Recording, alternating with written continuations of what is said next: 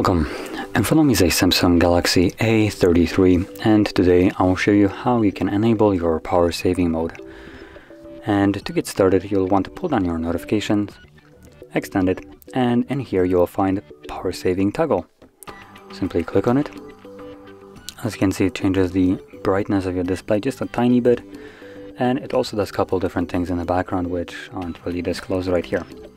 We can also hold it, I believe, or not. Apparently we can't. So yeah, I guess that's basically all we can see now.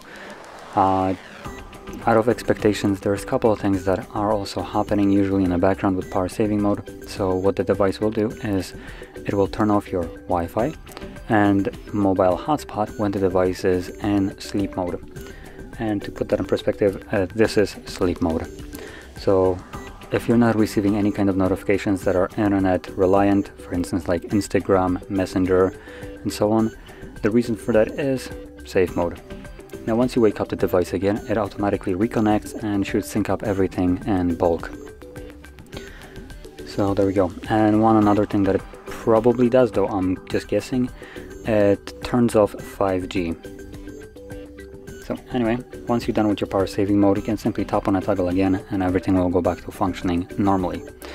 Now one last little tip that I can give you is if you want to preserve your battery, probably the most efficient way would be to lower down your brightness.